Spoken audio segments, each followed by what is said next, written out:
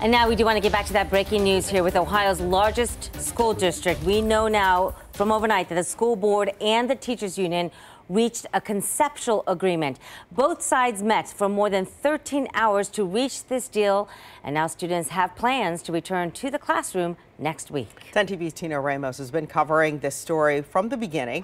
He's going to walk us through what's next. Tino.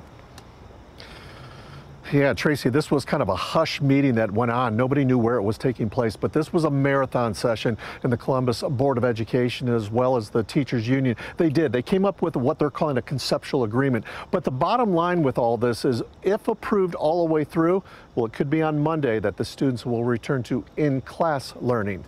Now, take a look at this video because you're recognizing this very well here. It's been the past 3 days that teachers have been on the picket lines, but yesterday both sides sat down with the federal mediator and hammered out a contract.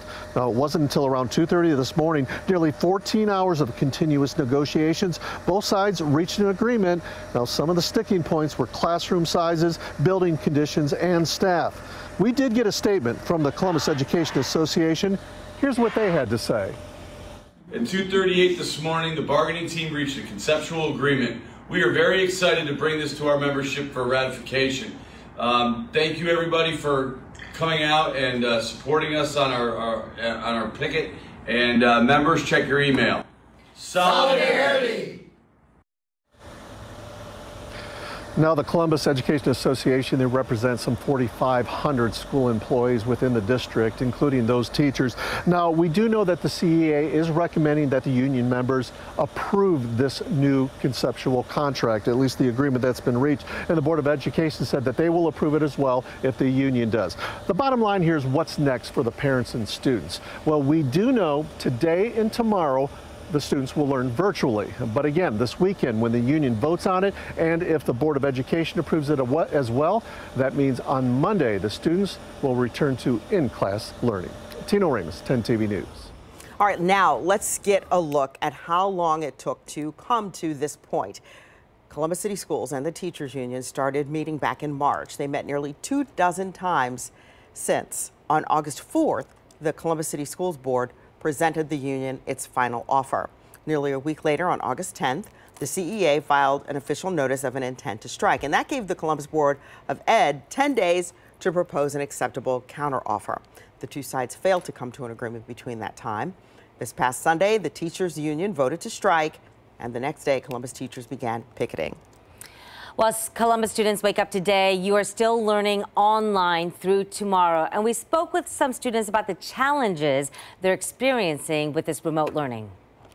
Most of the seniors want to go to college. Exactly. So teachers help us go to college, but if we don't have teachers, we really can't set ourselves up to be like excellent to go to college. If like somebody in the future wanted to come to South or like whatever school, like they have more comfort knowing that they have a better learning environment than we did.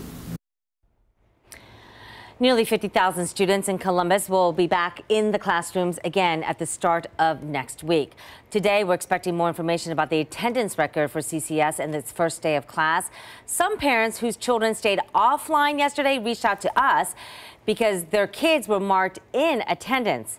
We went to the district for some answers. A spokesperson told us that the student information system automatically marks students as quote, present by default until they are manually marked as absent. Resources will continue to be available for students. In about an hour, all 9 Columbus Recreation Centers will open to provide breakfast and lunch to students.